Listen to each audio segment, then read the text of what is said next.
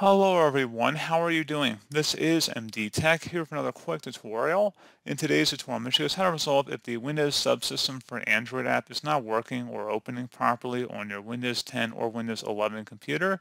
So this should hopefully be a pretty straightforward process here, guys, and without further ado, let's go ahead and jump straight into it. So we're going to start off by opening up the search menu, type in settings, best match, should come back with settings. Go ahead and open that up.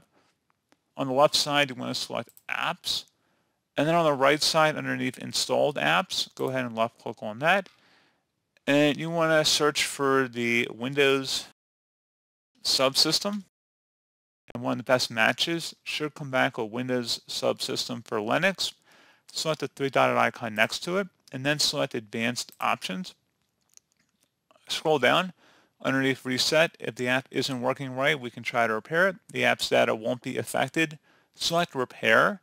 And if you're still having a problem, you can select the second option here. If the app still isn't working right, reset it. The app's data will be deleted.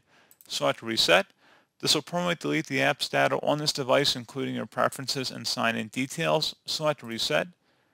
And then once that's done, go ahead and close out of here. And I would suggest restarting your computer.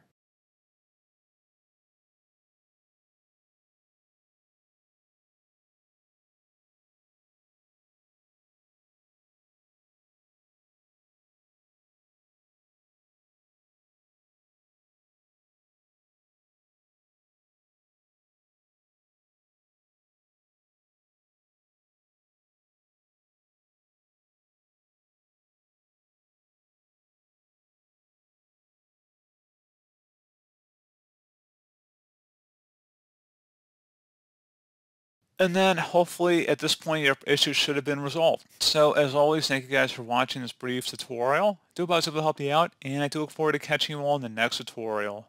Goodbye.